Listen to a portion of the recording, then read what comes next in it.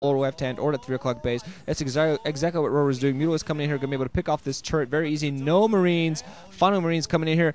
No turrets to protect. Oh man, the fact you're getting it down. No turrets among those SCVs. Critical mistake by Light here. You should always have a turret close by. Sometimes you're kind of hoping that, you know, if I can prevent the Zerg from actually flying in the first place, it won't matter. And that's kind of the idea he had there at that north side, upper right hand of his base's corner, to kind of put those two turrets there, because it really prevents his Mutalisk from flying in and harassing that natural. But his main not as well defended. Finally going to be able to get some turrets out there. His factory was delayed, lost a few SCVs, and still doesn't have enough medic reinforcements, I believe, to fight back. This Mutalisk is going to pick off one, still going to engage. Finally has a decent number of Marines. Thought he wouldn't have quite as many quite as fast as he does, but has been pumping from those barracks like crazy. Finally do see RorO just popping in hatchery, wondering if this is going to send. I think he's going to send a few drones to that position. Actually, a Firebat running in here, spotting that out like, oh, I don't think so. Gonna try to do as much damage as he can, stimming up, and still no drones there, so he's gonna try to get some drone kills. Not gonna accomplish much at all, I think. But at the very least knows about the position. Gotta maybe prevent mining from there for a little while. And meanwhile, his weapons one is hidden, but RorO's still doing a great job keeping that Mutalisk count high. Gonna go for the natural now. One turret there, and a lot of Marines. Zerglings coming in here, gonna be able to pop all those Marines. Most of the Marines gonna go down. The Mutalisk also gonna do a hell of a lot of damage. Gonna be able to waltz up that ramp. A lot of Marines being caught out in the field. Gonna be forced to run back. The Zerg's gonna be taken out. The Mutalisk gonna be forced back for a little now, but still a lot of Zerglings in there. Finally gonna get cleared up, but RorO with a nice attack, flying those Mutalisks out there. The second he spotted that Marines were coming back home and we're going to become a threat. Meanwhile, Firebat on the map with, yeah, almost no health. Didn't actually spot the kills on that, unfortunately. But a lot of lurkers also being transitional. Very, very safe, very standard transition here from where both players are playing very standard play here in TVZ. Of course, this might, you know, make some players go, TVZ is kind of stale and boring. And interesting enough, RorO actually going to take his drones off that 9, knew that that attack was coming.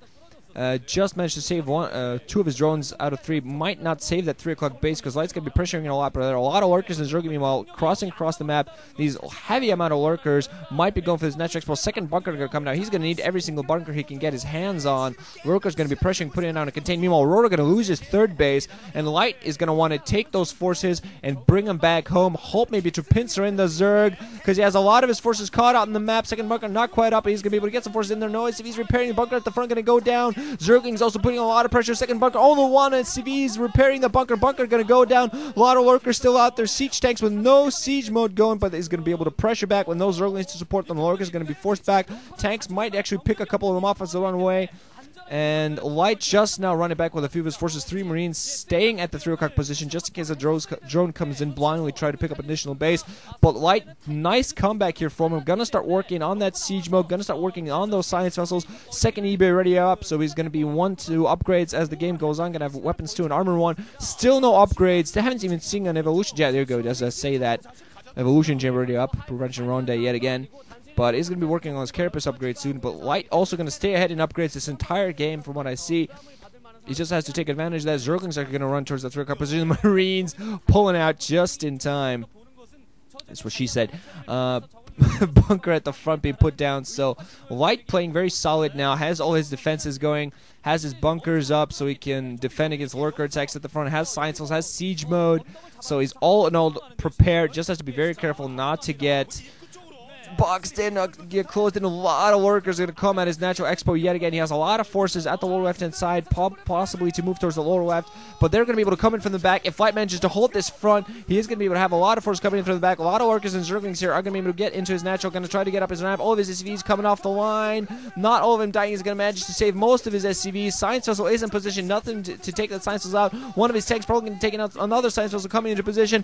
What are his backup troops finally run in from the back? I think he's going to lose most of his forces at the front, but only a few lurkers here at this point. Most of the Zerglings have gone down. Lurkers going to try to plant themselves outside this barracks. If they manage to do that, they're going to be able to do a lot of damage. But only 4 lurkers at this point, and defensive mates is coming off. Even more SCVs trying to run for their lives. A lot of them going to get picked off, but still, RorO, despite this position, might still not win this. If this attack does not work out for him, I think Light's actually going to be able to win the game.